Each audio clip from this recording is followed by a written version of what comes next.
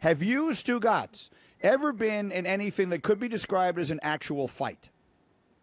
Oh, yeah, I've been in a couple of fights, Greedy. I mean, they didn't result well for me, but I've absolutely been in a couple of fights. But when I'm defending, like I played on a college lacrosse team, and I had a bunch of bonehead teammates when I was playing at Clark University in Worcester, Mass. And those guys would always get in fights. And I would actually, because I'm not a tough guy, Greedy. I'm like you. You and I get in pillow fights. That's what we do.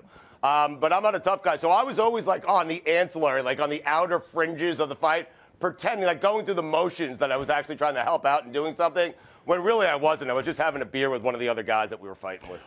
Listen, I'll tell you both. All you have to do in a situation like that, and Stugotz talked about it because I've had teammates like that, just act like you're involved, but just grab somebody on the other team. That's all you got to do. Just grab somebody on the other team so they can't hit one of your teammates, and you've gotten yourself involved in the fight. I understand that, and I understand, and you have told the story many times. You had a teammate who would provoke a lot of stuff. Yes. To the point that you and others would sometimes roll your eyes. Yeah. But you're still running over there when the fight starts. If a fight breaks out, you're going to go out there. Yes, you may not like it. And Stugotz, I agree with you. I don't think there's any doubt Buster Posey knew it was coming, did not like it, and did not want any part of it. But I still, to me anyway, that all goes out the window. When actual bench clearer gets out there, you got to go defend your teammates.